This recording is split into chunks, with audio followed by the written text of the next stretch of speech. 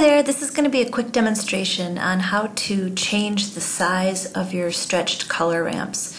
It's called a patch. What you do is go into, so the reason you might want to do this is to exaggerate this a little bit and give some space for your labels on the stretched color ramp. You may have differing values here and maybe you want to show that off. Maybe you want to indicate that there's a bigger range of values here, so maybe you want this to be more stretched out. First thing you'd want to do, of course, especially for elevation, is have units in here. Of course, this would all be edited. You'd get rid of high and low and round these numbers out. But this is really just to demonstrate how to change the size of this. So go into the the legend properties.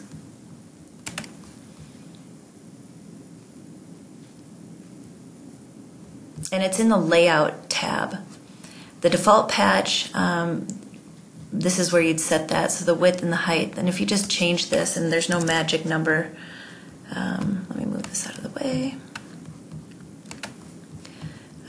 You can see that just jacked that way up and gave me a lot more room here. Now, like I said, I think you'd want to match these two color ramps so that white represents the same elevation value on each one. And you'd probably want to mess around with the low value as well so that it's an apples to apples comparison. But that's in a second video that you can look up that is called Make Your Color Ramps Match Value to Value. Okay, you know what? I'm going to experiment with something really quick because there's a second way that you might be able to do this.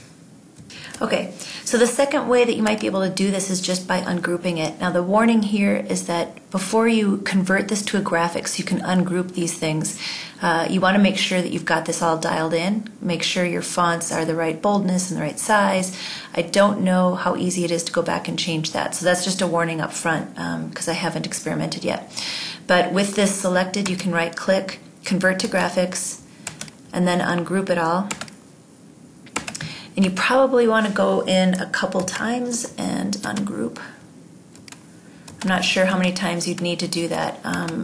The color ramp is in two chunks, but you can then just manipulate it this way. You're going to want to be really careful doing this though, because you need to make sure that you keep these somewhat connected.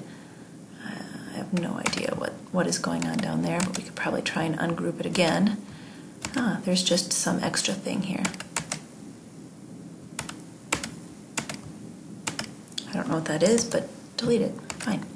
So let's actually experiment with that. Now that we've got it converted to graphics, I've got this thing selected, and I can use my draw toolbar. Oh, so you still can, yeah. So you're not really losing anything by converting it to a graphic and then handling all these pieces individually. Then you can just go in and get rid of what you want.